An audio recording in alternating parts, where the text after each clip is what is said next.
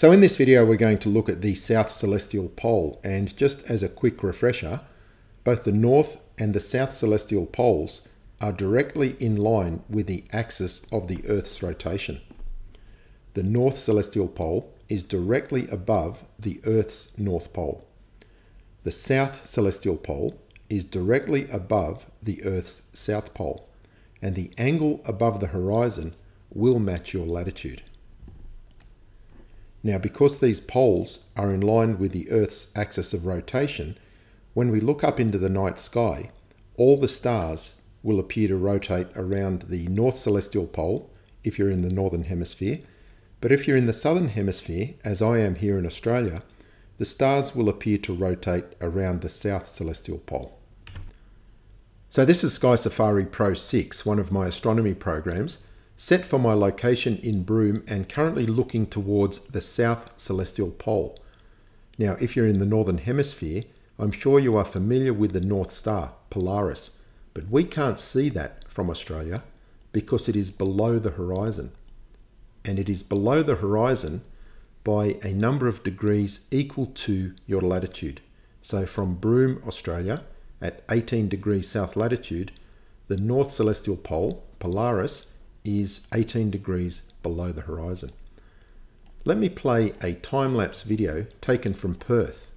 Now, Perth is actually 32 degrees south latitude, and in this video I'm looking directly north, and you can see very clearly that the point of rotation is well below the horizon.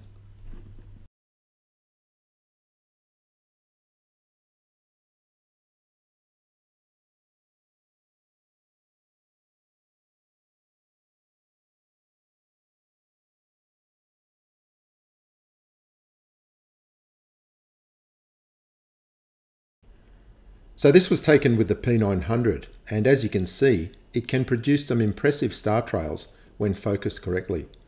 It is also apparent that the stars are rotating about a point that is well below the horizon. This is looking north. If I was facing south in Perth, the point of rotation would be 32 degrees above the horizon. So I'll play another time lapse taken with the P900, this time from Broome, looking south towards the South Celestial Pole, and you will see that the stars are rotating in a clockwise direction.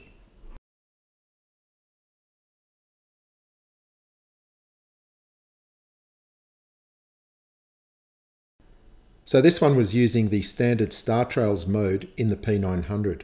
It is looking out across water, and this bright light you can see was a buoy. I'll show you what the area looks like in daylight. So I'm just heading back down to the location where I had the telescope set up last night so that you can see it in daylight.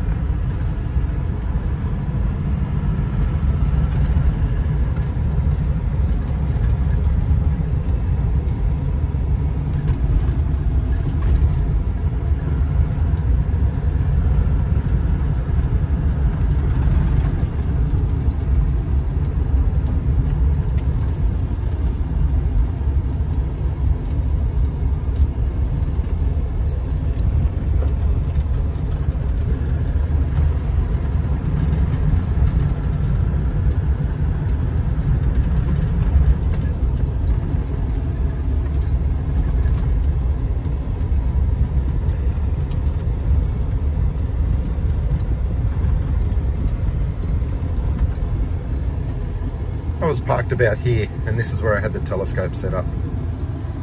And there you can see the buoy that was illuminated last night. Due south is in about that direction.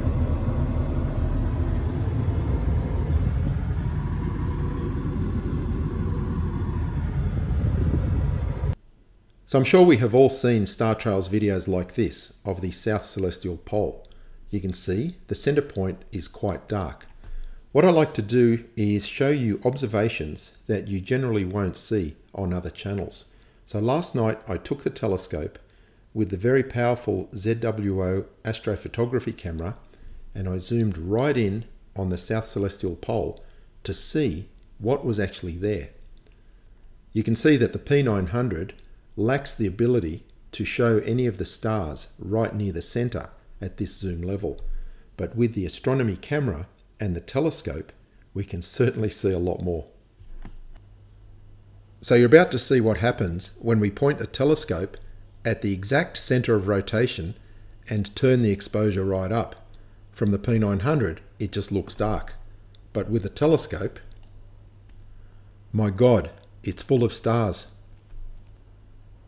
So what I'd like to do at this point is help you appreciate just how zoomed in the telescope was. Please take note of these 3 stars and these 2 small stars here. If we go back to Sky Safari for the moment, the star that is generally associated with the south celestial pole is Sigma Octantis, also known as Polaris Australis. Now there you can see it does appear very close to the south celestial pole. If we advance the time, it is rotating very close to that center point. In actual fact, it is more than 1 degree away from it. If we zoom in,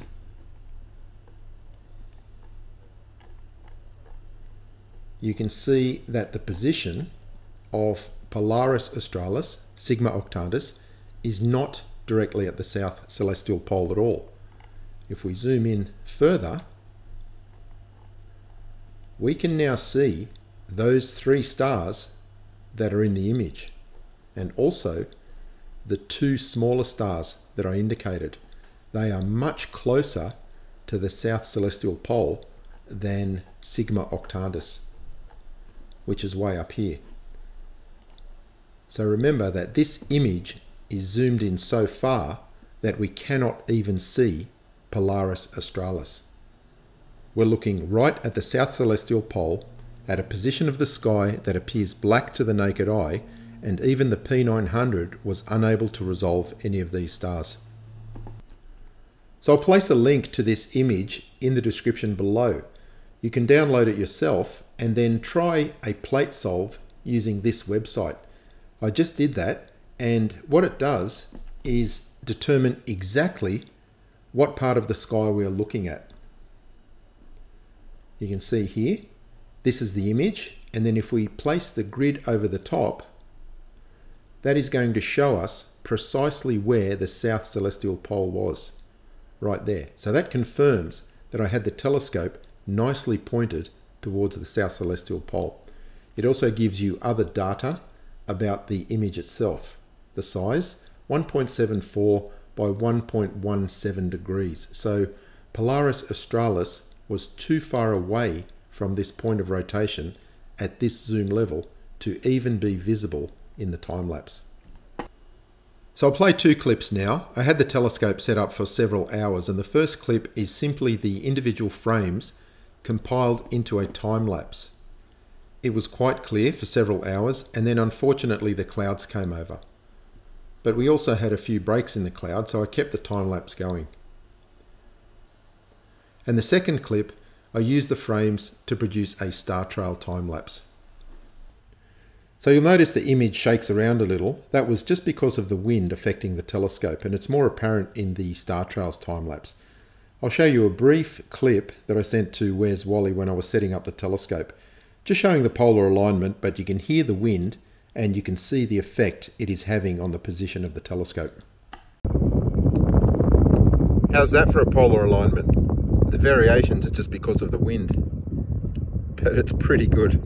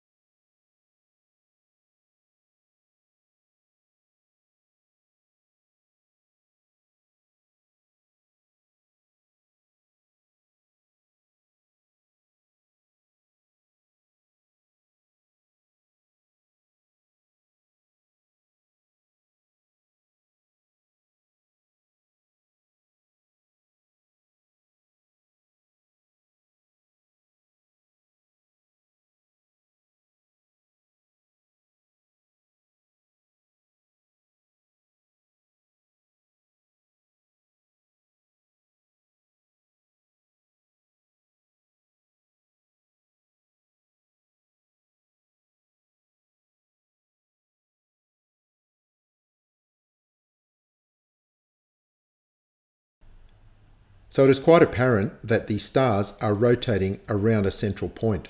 Remember, everything you see here is invisible to the naked eye. And also this entire field of view represents only a very tiny portion of this image taken with the P900. The P900 effectively shows nothing at the center there, but with the telescope we can see there is plenty going on. This is actually a really good location to set up the telescope. I have it in the shadow of the aircraft, which means I have plenty of light to work with, but it's not really interfering with the images. There's the telescope and the P900, both pointed directly at the South Celestial Pole. The telescope is zoomed right in, and the P900 is for a wider field of view. There's an aircraft landing.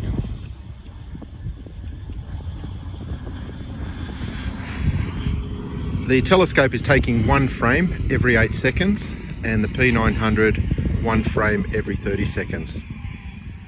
It took me a while to set both up accurately, but now there is plenty of battery life, so I'll leave them running for the next 6 hours or so.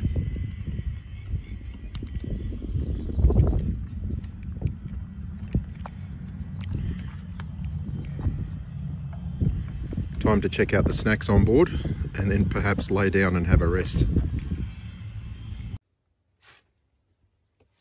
And the best part is I can leave everything set up for tomorrow night. I don't have to disassemble the telescope. Just bring it on board. It can sit here safely all day.